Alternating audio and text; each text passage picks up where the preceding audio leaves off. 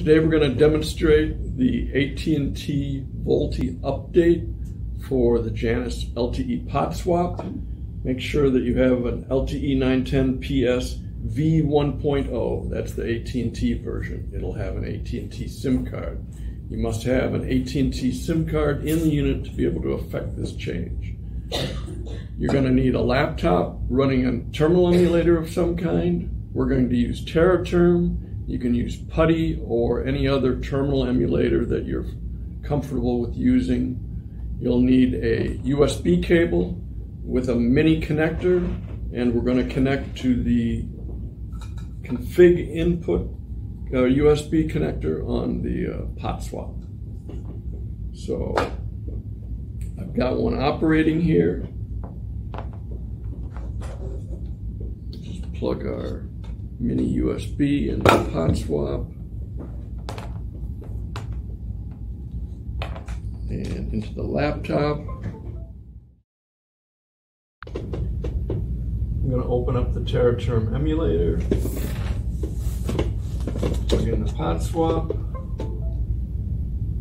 make sure that your serial port settings, 115/200 baud rate, 8-bit data, no parity, 1 stop bit.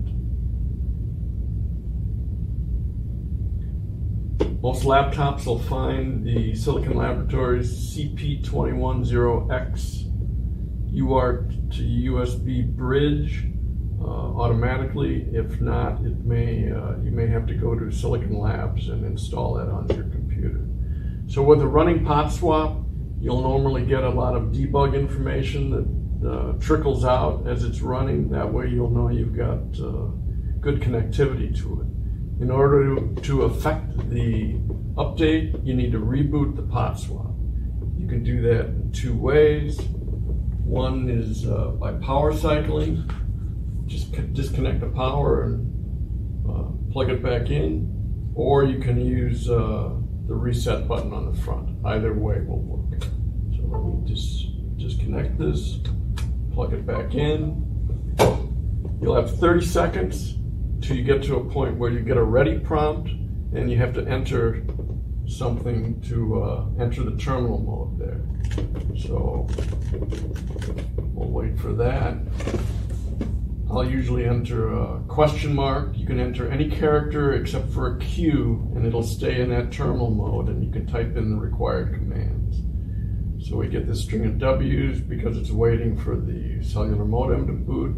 Now I have my ready prompt, and let me put in a question mark, enter, and I get a little menu here that says what you can do in the configuration menu. First thing we want to do is type in XYZZY space 90201, hit enter,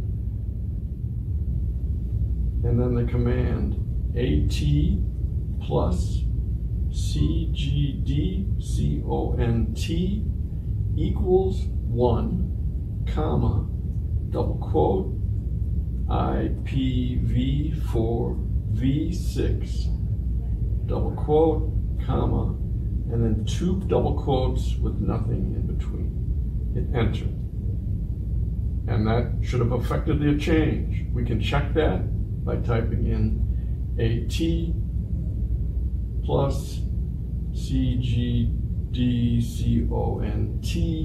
question mark. We should get 3 or 4 lines. You may not have this 4th line here, but what you want to ensure is that on that first line, following IPv4v6 is a comma and then 2 quotes next to each other. So there's no more text like these other lines have. That's all that's required. If you get a response for any of these commands that says unknown command, you can just type it in again because it's possible you've made some type of error. Be careful of cutting and pasting from a document into this because sometimes you'll pick up unprintable characters and it just won't work. We'd suggest using just manual typing. So that's it, and then you need to power cycle the POTSwap when you're done, and that's all that's required.